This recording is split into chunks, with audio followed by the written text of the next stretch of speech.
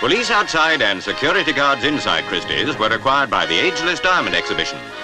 On view at the famous place to raise money for the National Playing Fields and the Children's Holiday Fund were gems whose estimated worth totaled 5 millions.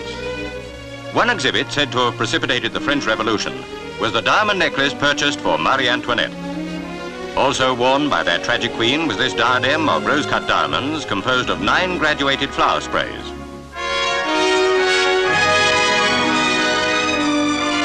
Watchful guards eyed every stone in the place. Also originating in France, a large flat diamond enclosing a miniature painting. The Eureka diamond changed the fate of South Africa. A 16-year-old boy found a glistening pebble.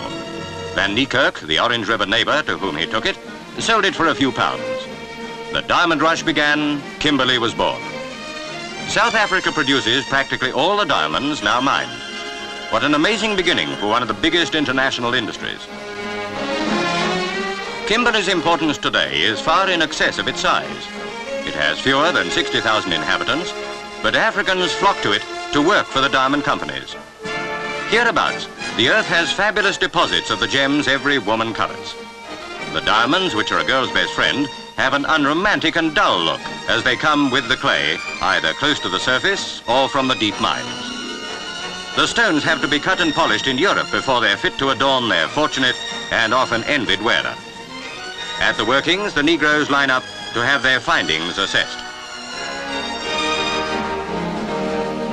In the background stands a little fella just in case there's an argument.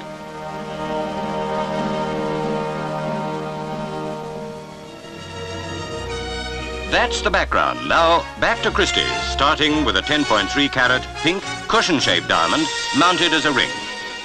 2 models wore stones worth £1.25 million. The diamond tiara was lent by the Marquis of Anglesey. The Nepal diamond is one of the largest gems in the world.